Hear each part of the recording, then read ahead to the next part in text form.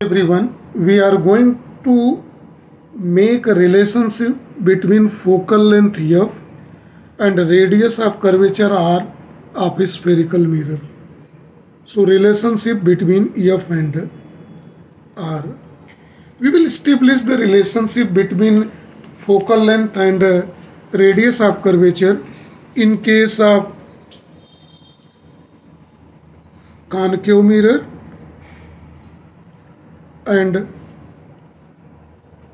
convex mirror also. So see here carefully how the relationship will be set up between F and R. Here in this concave mirror, consider this principal axis. Principal axis is here, pole, center of curvature, focal point. Here in this, we are going to take incident ray falling on concave mirror. This incident ray is parallel to the principal axis. We are knowing in the law of reflection, after reflection from the surface of a concave mirror, it always passes through the focal point. Let us draw a tangent, normal here. In this case, it is P and let this point is P dash P C F. Angle of incidence I and angle of reflection R. Now see carefully here in it, angle B P dash C is equal to angle C P dash F.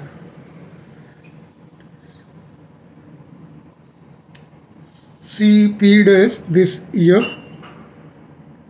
This implies that angle I is equal to angle R. This both angle is equal by the law of reflection. Let us it as a question number 1.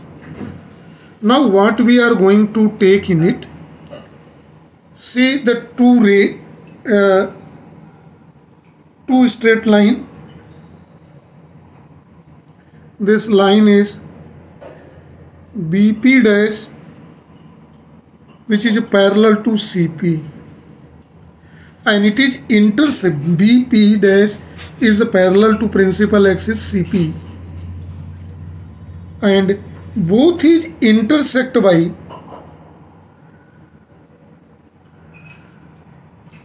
line, which line? CP dash. In that condition, the alternate angles are equal. So see carefully, it is alternate angle means angle B P dash C means angle I, angle P is equal to P dash C F. P dash C F. See, these two angles are equal. So if it is I, this angle is I. Since I is equal to R, consider this is equation number 2. Here in this equation number 2, what are the things we can do? See in the diagram, I is equal to R and this is angle I. It means that this both angles is also equal. This implies that angle P dash CF is equal to angle CP dash F, and it is equal to either say angle I or angle R. Again, this implies that triangle CFP dash. See, in this CFP dash, these two angles are equal. So in this triangle, if two angles are equal, then it is known as isosceles triangle. In this type of a triangle, the two sides are equal. See, these two sides are equal. Then one may write CF is equal to F P dash if both are equal. Now see carefully. If P dash is very close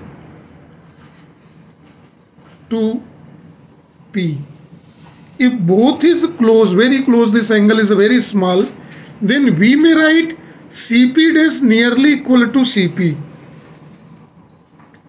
Nearly equal to CP.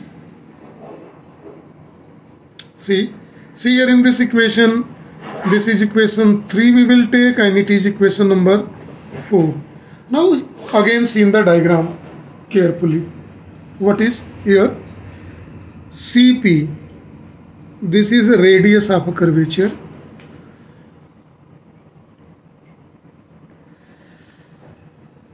and this angle is focal length. Now one more thing, see in the diagram. If P dash is close to P, then we can also FP nearly equal to FP dash.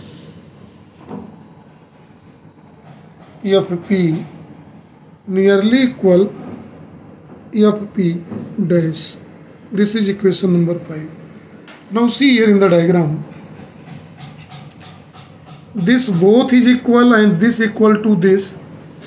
So what can be D?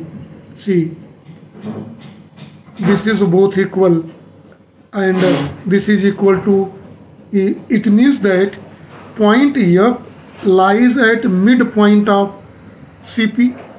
So what this imply? Point F lies at midpoint of CP. So what is this? Since CP is equal to R and FP is equal to F, then one may write FP is equal to half of the CP. FP is this focal length is equal to R by 2, or R is equal to 2F. This is a required relation, can be represented as equation number 6. Now same relation we will try to set up for convex mirror also. This is a convex mirror. Principal axis, let this is center of curvature, and this point is focus. So now see, for it, let a parallel beam of light is allowed to fall on convex mirror. Convex mirror has a scattering property, that is why after reflection it scattered move away from the principal axis.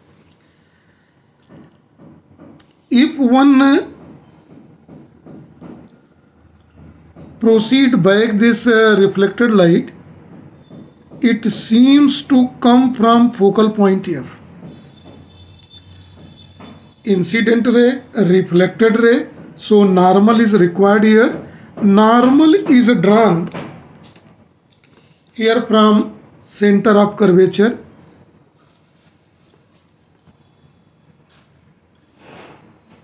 in both cases. Let this is pole P dash point B. Here take this point is normal N and take this point as M. Here it is angle of incidence I and it is angle R. Now see carefully here. Angle I, that is BPN. Angle BPN is equal to angle NPM. NPM. This is equal to angle I is equal to angle R. Treat this whole as equation number 1 and it is obtained from law of reflection. Law of reflection speaks I is equal to R in this case. Now see two lines NC and MF intersect. In that condition, vertically opposite angle are equal. This is, if this angle is R, this angle will also R. So angle NPM, angle NPM is equal to angle FPC. The region of the equality is what? And this is equal to angle R. Take as equation number 2. It is why the reason is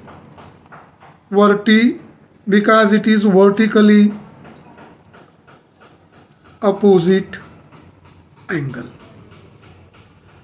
So now see again here in the diagram. Angle NPM. See it is. And now see parallel line BP and PC. PP dash it is and PC. And it is intersected by another line NC. In that condition, alternate angles are equal. This angle is equal to here I. So we may write this line BP dash line is parallel to line PC and intersect by line NC. Then angle I, that is angle BP dash N is equal to angle FP dash C. This is equation number 3. Now see here in this diagram, since now this angle becomes I and it is R, angle I is equal to R according to the law of refraction. So in triangle P dash FC is isosceles triangle. So this implies that triangle P dash FC is isosceles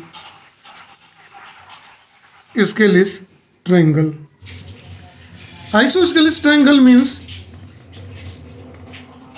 these two sides are equal. What these two sides? FC is equal to FP dash, represented by equation 4. Now see here in this equation, FC is equal to F4. Now consider, if P dash is close to P, then FP is equal to approximately FP dash. So if P dash is very close to P, then one may write FP approximately equal to FP dash. This is FP dash, and take it as equation number 5. Now see here in the diagram. This is equal. Now three sides are equal, and in the diagram PC is focal length of convex mirror, radius of curvature, and PF focal length of a convex mirror, and both are equal. Then we may write R is equal to, if it is F and both are equal, then it will be also F.